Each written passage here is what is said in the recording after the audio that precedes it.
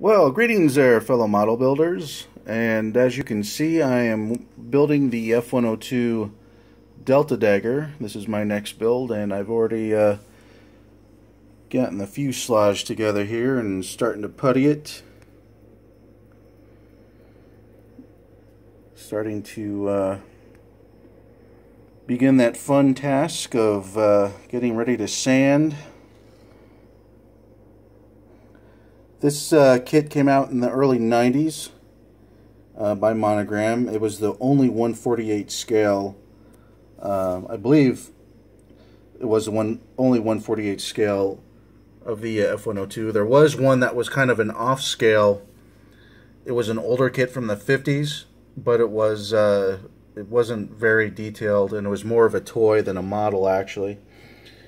This is the cockpit tub, and that's going to be underneath for the front wheel nose gear, and I haven't started to paint the interior of the cockpit yet.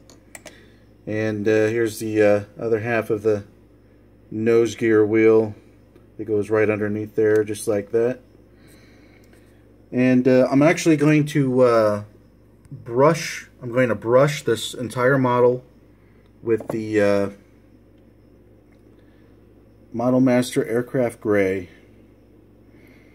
Federal Standard 16473, and this is the color that they call out for, and this is the same color I did the F-106 in, and it came out really nice. And I brushed that model as well. The mistake I made there was after I was done, I did a flat clear coat, which these aircraft back in that era, they were actually glossy.